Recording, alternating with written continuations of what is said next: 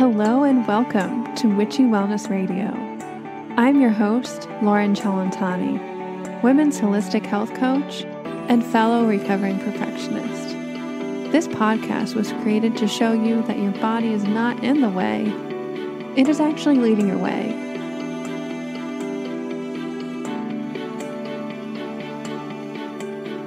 Hello and welcome back to Witchy Wellness. You are listening to episode 127, Reclaim Your Right to Grow Old with Kathleen O'Brien. A few words from our sponsors.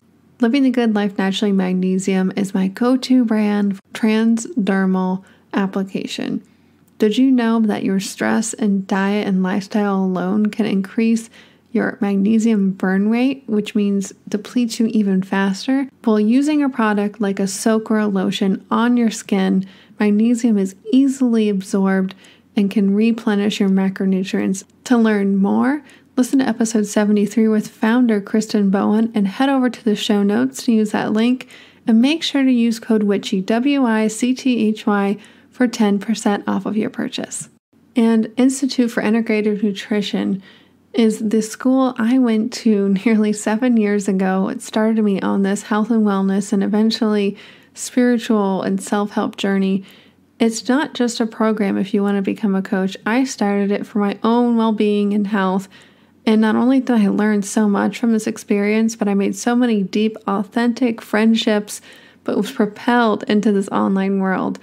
And I love it so much. I'm a part of the referral program. If you guys head over to the show notes or my website, laurenchelentani.com/IIN, you can sign up for a free class to see what they have to offer. And if you're interested, make sure that you mention that Lauren Celentani referred you, because you guys are able to get the latest and greatest discounts available.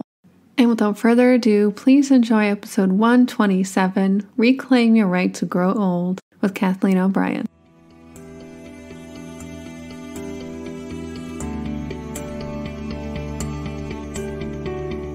Hello, everybody, and welcome back to Witchy Wellness Radio. This is a show that you learn how your body and your emotions are not in the way, but actually leading your way. And our shining example of a guest today, Kathleen O'Brien, is here to talk about aging and claiming your right of aging. And a little bit more about Kathleen before we jump in. She began her career as an advertising copywriter and went on to forge her path as a successful television broadcaster in 3 major markets. She had built a video production company from the ground up, serving Fortune 100 companies nationwide, while simultaneously making a name for herself. We'll talk more about this in a minute, I'm sure, as a prolific voiceover actress, model, and screenplay writer. She does it all, folks. Though her interest in aging had not yet surfaced, Kathleen's media background served as a perfect pretext for understanding the functions of ageism in modern society. Her curiosity about aging finally came to a head with the approach of her 60th birthday, a milestone that now represents the beginning of revitalizing a second act. Kathleen spent the following 12 years researching aging and finally found herself back in the classroom, this time teaching her own philosophy on aging through the University of Denver's continuing education program. And now, at the proud age of 72, Kathleen has just written her first book, Reclaim Your Right to Grow Old, which takes a deep dive into society's misguided attitude towards aging and highlights all the wonders that lie ahead for those of us who dare to grow old. You guys can find her book on Amazon and in Barnes & Noble now. Whew, that is like such a beautiful bio. You have earned that bio. Thank you and welcome to the show, Kathleen. Oh, thank you, Lauren. I am delighted to be here. And by the way, I just had another birthday, so I am 73 now. All right. Yes. Yay. Yes, I'm a great believer in telling your age. So I just want to set the record straight. I'm on my way well into my 70s and enjoying it very much. Yeah, I have to say my mom and I were looking at photos of my great-grandma's 85th birthday. I was pretty young when this happened. And my grandma, so down a generation, just turned 85 a few weeks ago. And even our societal views from let's say 20, 30 years ago, what 85 looked like to today has completely changed. And I think we're just at not even the tip of that iceberg right now, but people who are doing this work and spreading the word about, growing old is not a bad thing. It's a good thing. I think our view on here, we're all about subconscious beliefs. And for me, aging means more wisdom. That's what I believe. And there's nothing wrong with wisdom. I think that's why we're here.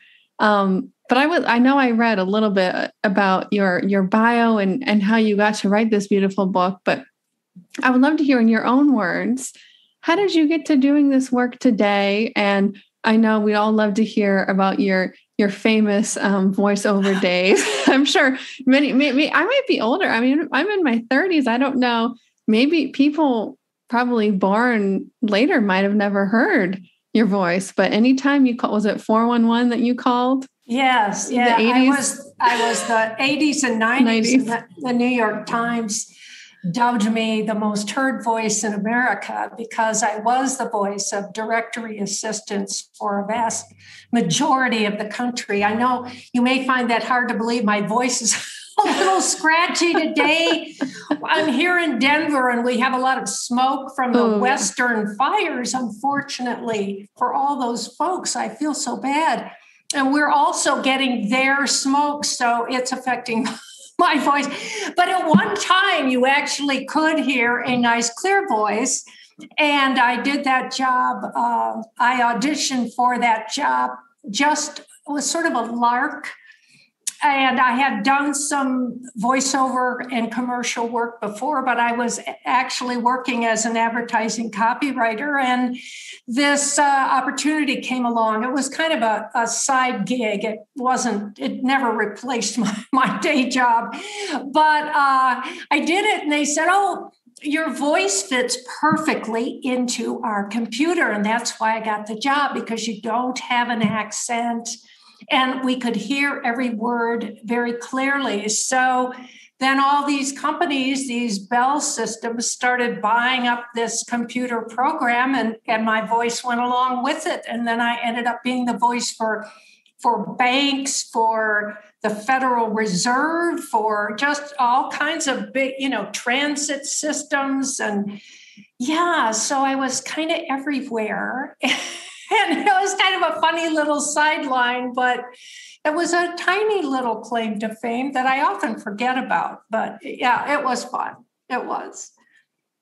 And how did I get into this whole interest in aging? Well, Lauren, I mean, I think you become interested in it when you see the writing on the wall. I mean, I was about to turn 60, and that was 13 years ago. And I thought, I don't know if I like the idea of the way society views aging. I don't want to feel like I'm going downhill. I don't want to feel like I've got to pedal faster to remain youthful, quote unquote. I don't know that I think this is what aging is about. And those were my personal feelings. So I started researching this whole concept of aging, and I delved back into ancient philosophy and history and anthropology. And to my great surprise, what I discovered was that a lot of ancient thinking revolved around the idea that aging was that when you were old, that was the pinnacle of human achievement. Everybody wanted to live to be old. Everybody revered older people. When you wanted advice, when, for instance, and they still do this in Native American communities, and they do it in cultures around the world, the elders always have a say first as to what should we do, where have we been, where do we want to go. And of course, young voices are very important too. We'd be lost without them because they are sort of the scouts for the future. But we often forget that the experience, perspective, and wisdom that older people bring to the table is equally as important.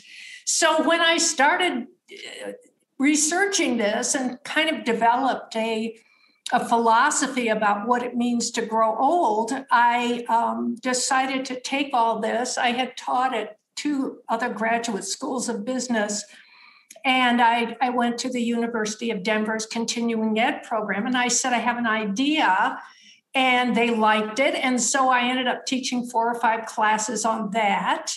And so one day somebody said to me, why don't you write a book on this? And why it didn't occur to me before, I don't know, because writing is really my first skill. I mean, I began my career as a writer. And all the way through that skill really kind of helped me get through. I wrote a lot of scripts. That's how I got a job on TV, because I could write a script. It just seemed like a natural. And the more I delved into the subject and read every article I could get my hands on about aging, the more I became excited about it. So, voila, here I am.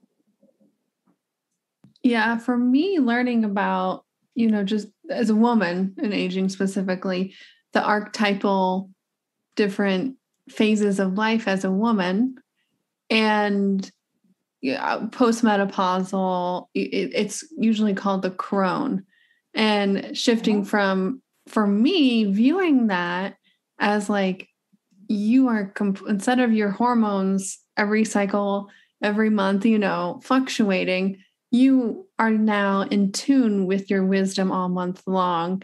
And I can put some links in the show notes of the different archetypal energies as a woman, but the crone is very revered and wise, and it's the prime of her life, and gets to go beyond and explore herself and share that wisdom with the world, which I feel like we've so disconnected from that energy in today's society. We're so obsessed, that's probably the best word to say, with anti-aging or scared of aging. Could you kind of talk to us, why aren't we obsessed with longevity versus what we're really obsessed with is like anti-aging, or desperately holding on to our youth? Yeah, it's particularly present in our culture and in Western cultures in general. Although I think in our country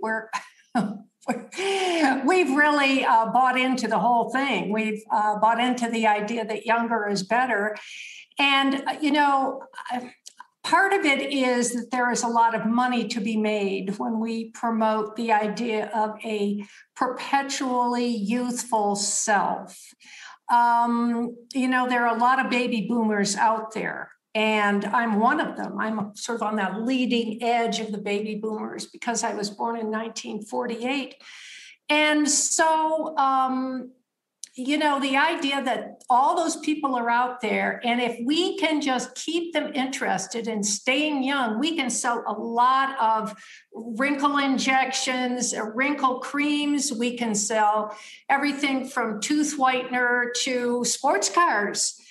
Because you want to look young. So you got to drive the hip car. You've got to, get the facelift. You've got to get tummy tucks and do all these things.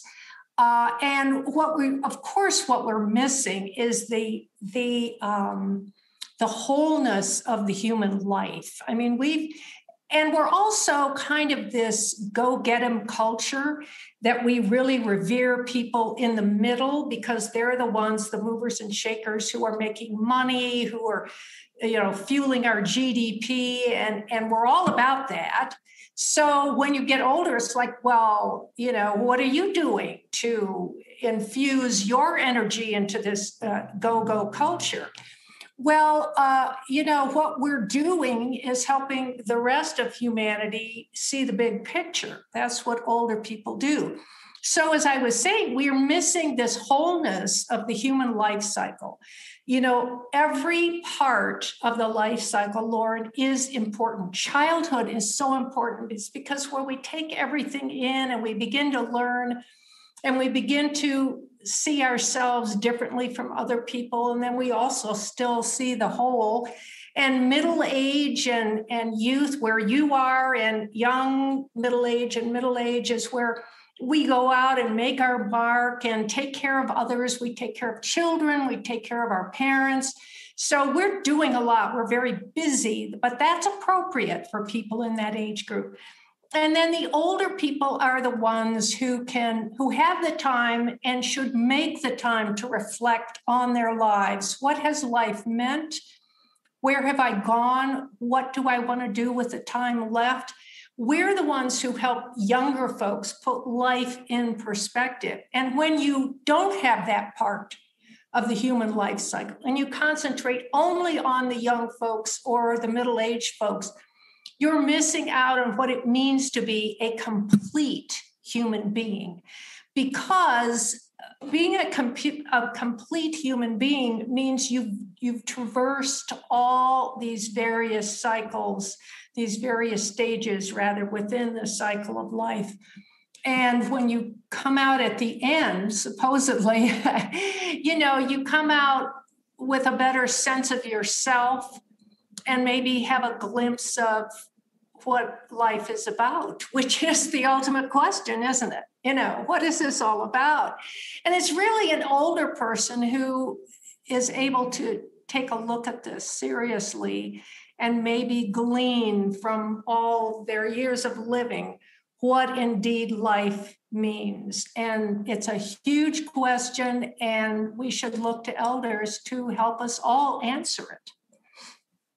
Oh, yeah, I completely agree with that. And I think also, learning from your own mistakes, but learning from generationally the mistakes too. I think one of the biggest things we're faced with is climate change. Yes. And how can we shift our society's view, shift individualistic, what are we doing day to day, but big picture. And I think tapping into older generations would be a great untapped, really, if you will, solution to this, or resource, because we're talking about, climate change and natural resources. I think having the complete picture, because you kept saying the word life cycle.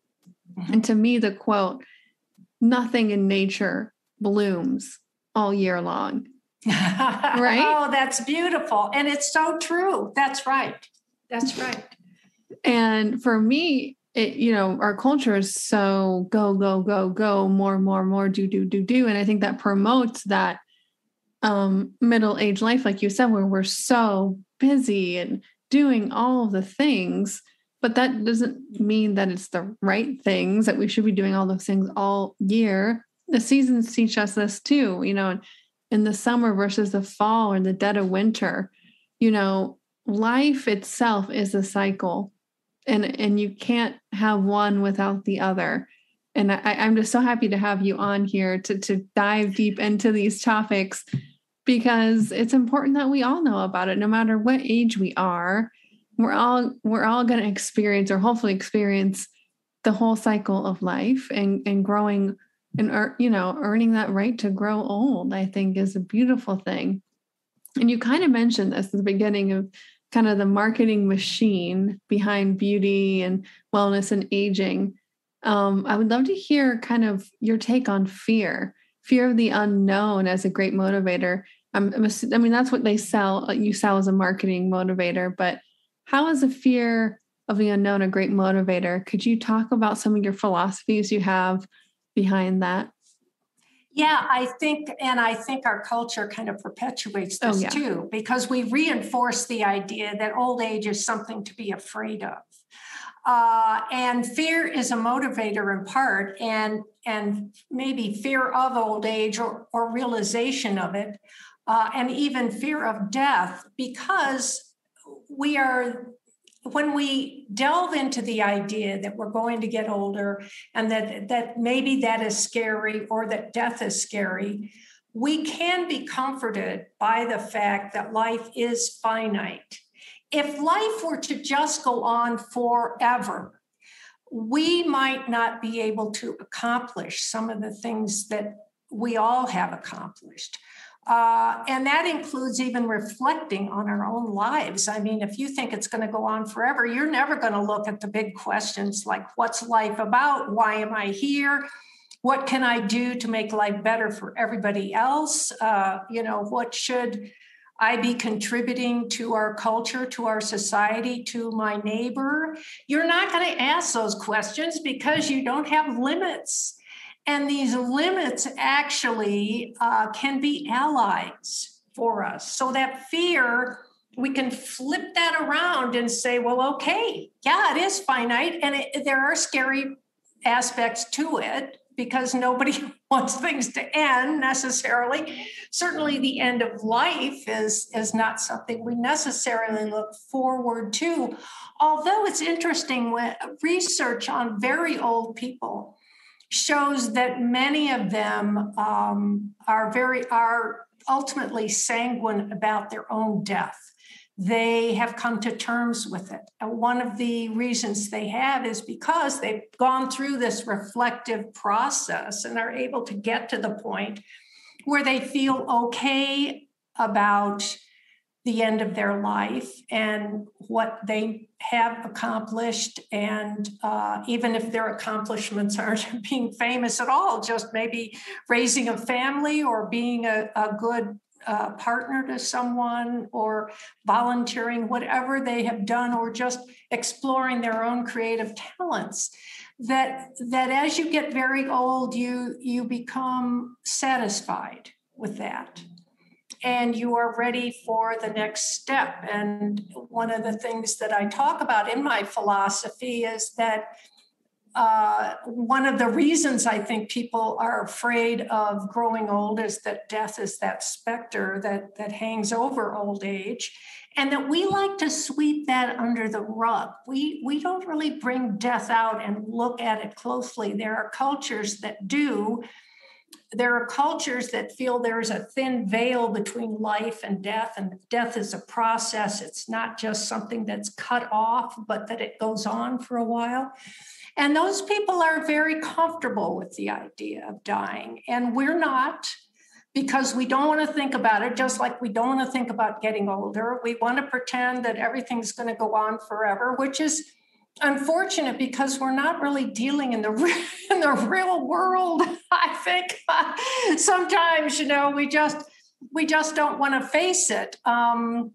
But I think it's important to bring death out in the open, to bring fear of death and fear of old age out into the open, to look at it and, to come to terms with it. That's how you deal with a fear, is that you face it and come to terms with it and see, well, maybe it's not as bad as I thought.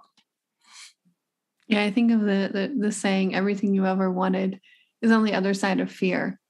And yes. it ties into this, yes. Because as we accept that finite time, like you said, we look at life differently. We look at our life, our what we want to leave behind, our legacy, if you will, whether it is being a good partner, volunteering, or raising a family. You allow yourself to look at that big picture and what you want to do. But you have to be able to get over that. I want to say that, accept that fear, accept that finite time. And yeah, and I totally agree. Our culture is, even in my own family, is like, if you say, when I die, I want to, my big thing is I would love to be buried in one of those tree urns. I think it's just so beautiful to be back in the part of nature. But when you say that to people, sometimes the reaction, especially loved ones, might be like, don't speak of that, don't. It's like Beetlejuice. If you say it a few times, it might appear. And it's very true.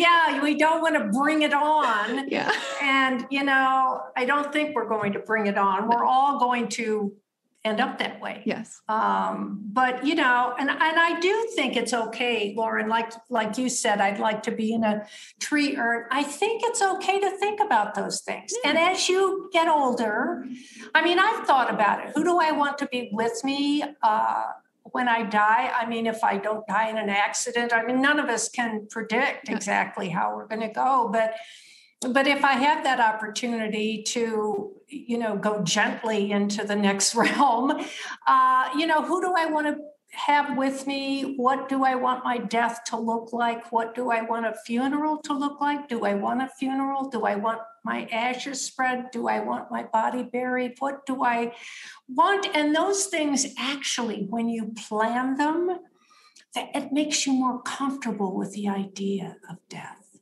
It really does. It's sort of like, yeah, this will happen. But you take a little control back when you plan.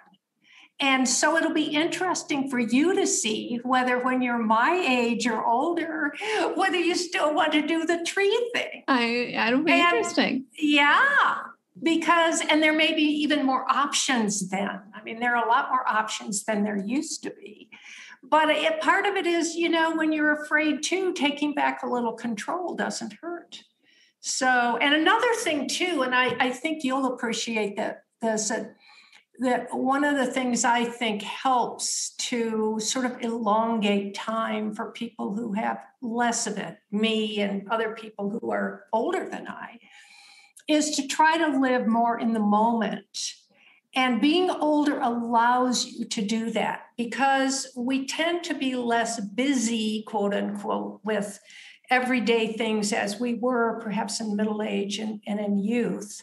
Although there are all those people out there telling older folks to keep busy. And I don't really think that's the point. I mean, busyness should be behind you. You should be doing things that excite you and bring on these feelings of bliss as you age.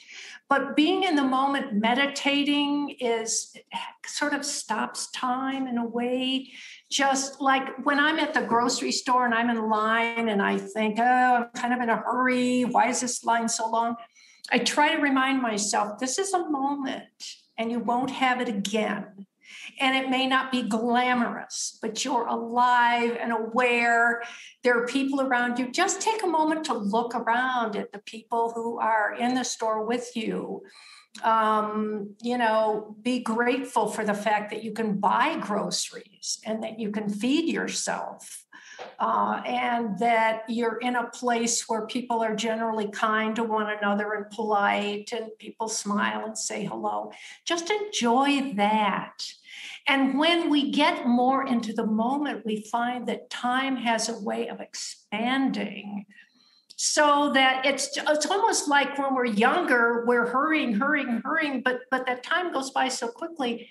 In a way, I think it goes by more slowly for me now, not only because I'm not quote unquote busy, but also because I try to approach every moment with a certain amount of giving it a certain amount of importance, because it does have importance. And the older you get, the more each moment becomes relevant.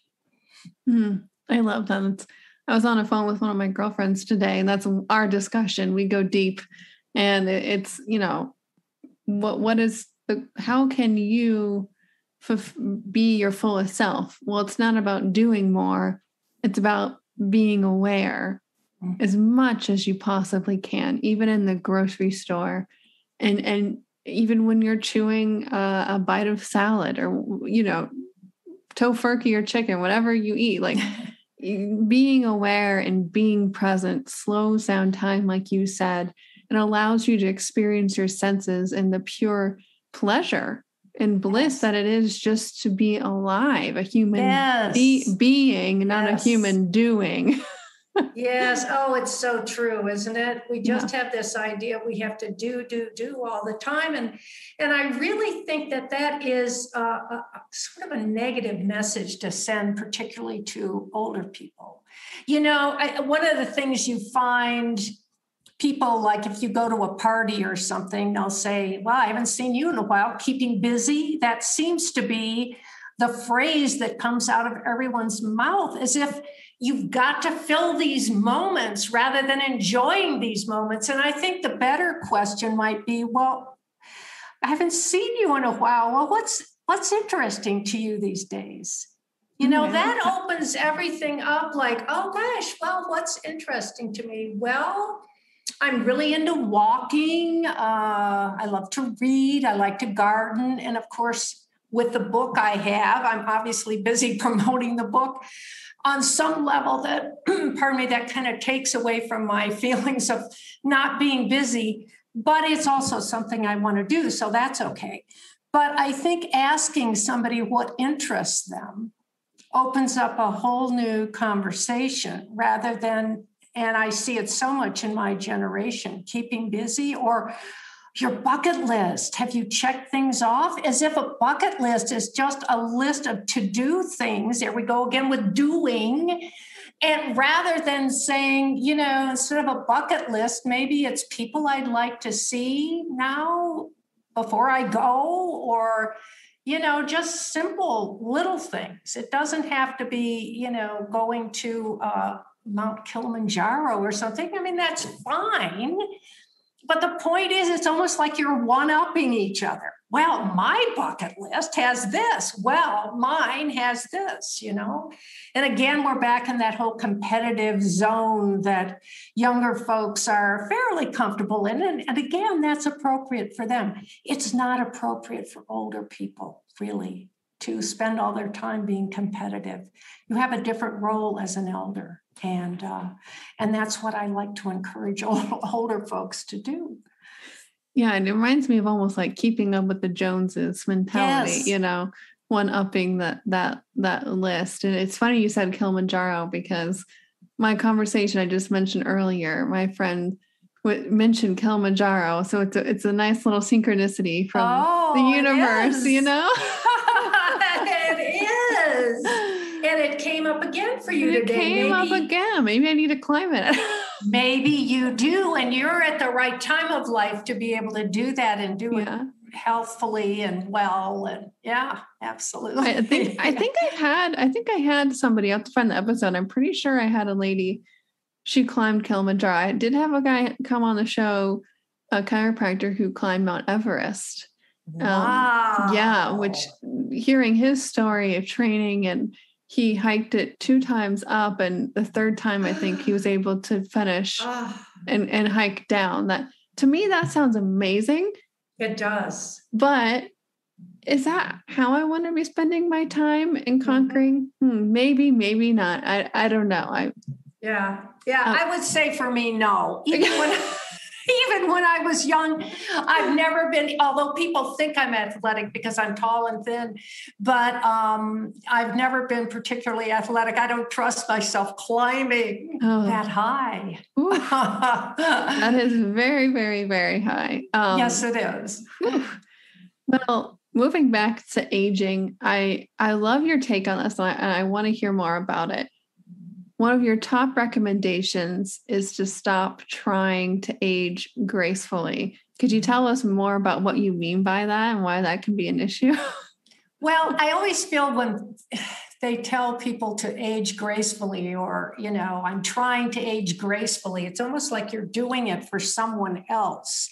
It's almost as if you're doing it because aging isn't a pleasant thing. It's not an attractive thing. So you're trying to do it as gracefully as you can, like gracefully jumping over something, even though it could be messy. I mean, you don't ask a child to be a child gracefully. You don't say, Johnny, go out and play gracefully. You would never say that. But yet we somehow expect older people to tiptoe around their later years in order not to offend anyone. Well, old age is old age, and it can be messy. Yes, you will look older. Yes, you may have some things that will go wrong. Yes, you may have trouble getting around. That has nothing to do with attractiveness, and you don't need to be graceful doing it. I would say the better message would be to grow old authentically. Grow old the way you feel is right for you, you feel is real for you. And if you've developed some sort of a disability, use that disability as a way to be more creative. Well, let's see, I'm not able to do this, but I think I can do this. And maybe you find other outlets for for your creativity, for your moments that are remaining, things you might not have ever thought of doing before because you had that. Again, those limits, sometimes we expand within these limits in ways that we aren't able to do so when the limits are limitless, if you will. So yeah, I just don't like that term, aging gracefully. I think it's a sort of a pejorative way to describe how people should grow old. And again, should. It's to be authentic, to do it naturally, because aging is so natural. It's what humans do. It's what we do. Yeah. Since the moment we're born, we're aging. Yes, we are. Yes, well, we even are. From conception, really, I guess. Yes, absolutely. I mean, that's the whole cycle of life, isn't it? And it's unnatural to try to stop it or to turn things backwards, because we can't go backwards. We can only go forward. So let's go forward and feel good about what remains and try to see it differently, and try to see it authentically, and try to be comfortable in who we've become. Yeah. And it reminded me of, growing up, I've always looked ahead and was like, oh, I wish I was older. I wish I was 16. I wish I was 18. I wish I was 20. I wish I would, but that starts to slow down as you age, I think, and it reverses to, I wish I was younger. It's kind of what societal, standards have been saying. But goes back to the point where you made of being aware and being present. I think that's something important to incorporate in every single age and stage of your life, because it's going to help lead you through any part of life cycle, of transition, of change, because that's age and change are two constant things that, rest assured, will happen and continue to happen no matter what you try doing in this lifetime. Yeah, absolutely. I think, I don't know that I would want to be younger, but if I could go back, I think one of the things that I regret, it isn't a huge regret, but it is a regret, in that I didn't live more in the moment, and that I didn't worry so much about what was coming around the corner. Oh my gosh, career-wise, whatever it was. I was pretty ambitious and I was caught up in that. And again, that's appropriate for someone in her, 20s, 30s, and 40s, or even 50s. But as you get older, that actually became less important to me. And I wish I had had that wisdom then. But of course, I didn't. And again, that's appropriate. I didn't get that wisdom until I had lived a number of years and was able to see, where I could have done a better job of being in the moment and just being happy with a simple day, rather than feeling I had to accomplish so much. But now I can do that, and what a joy. And I think that's one little nugget, even though it's a powerful one, of wisdom when it comes to incorporating all ages within your family, within society, maybe the corporate structure, government-wise. I think any issue or gathering of people, having especially older people there, is not only as a sign of respect, but to be able to gain that wisdom and that perspective you talked about that we might not see because our heads are down and, go, go, go, go, go. It's just another example of having this collective voice heard, not just one little age gap. Yeah, it's the balance. And it's one of the things I feel I can give back to younger people when they ask for my advice. And I often say that, the things you're worrying about today won't be so meaningful down the road. You're not going to say, I wish I'd spent more time texting. No, you're not going to say that. Trust me. Maybe the opposite, probably. I think so. Yeah. I definitely think so. Yeah. Which kind of brings me to my next point, respect. And why do we feel that so many younger people don't respect seniors? And what can we do to change that? Well, I do think that is part of the culture, that we think that older people are expendable. There are so many cultures around the world where older people are revered, not just respected, but revered. And we listen to them first before we listen to anybody else. But I blame the culture, but I also blame some older people too, because I think the older people who are so involved in trying to be younger than they are and trying to be hip and trying to do the things that younger folks do, I think they're the ones who don't help us engender respect from young people. I mean, it's hard to respect somebody who's trying to be like you and doing a bad job of it.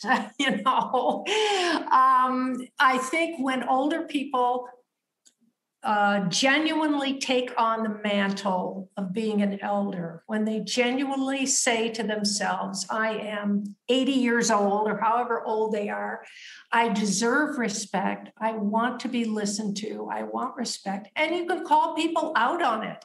I think that's when the culture will begin to change. One of the things that I hear from men and women, but you'll go to the grocery store and you're standing there at the bakery counter or something. And the guy comes up from behind the counter and says, well, what can I get for you today, young lady? I mean, older people hear this a lot. Well, young lady, well, young man. And I correct them in a nice way. I say, I'm not a young lady. I know you're trying to make me feel better, but I really feel terrific about being in my 70s. And someday you will be too, and you'll feel good about it. I always try to turn it around so that they don't feel bad, because they're just trying to make me feel better. But we need to get rid of some of that language that makes that again, it's like, oh, look, you're 80 years young. No, I'm 80 years old. Old is a good word. We use it to describe architecture and wine and art and paintings. I mean, I want to get in on that too.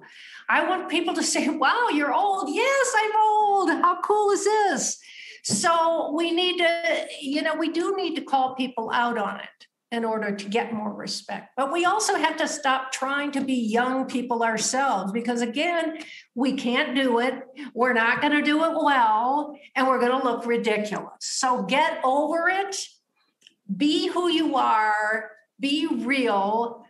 Be okay with the age you are and celebrate it. Mm-hmm. And on the flip side of that young lady comment, in my family, I've seen if somebody calls my mom ma'am, especially even in her 40s and 50s, I remember growing up, she would become very offended because in her mind, that was an old lady saying. Yes. And I said, if someone calls me ma'am today, I kind of puff my chest up and go, thank you. I see ma'am as a sign of respect. But little things like that, whether it's calling you a young lady or ma'am, accept where you are and who you are and speak up about it in a positive way, just like you said.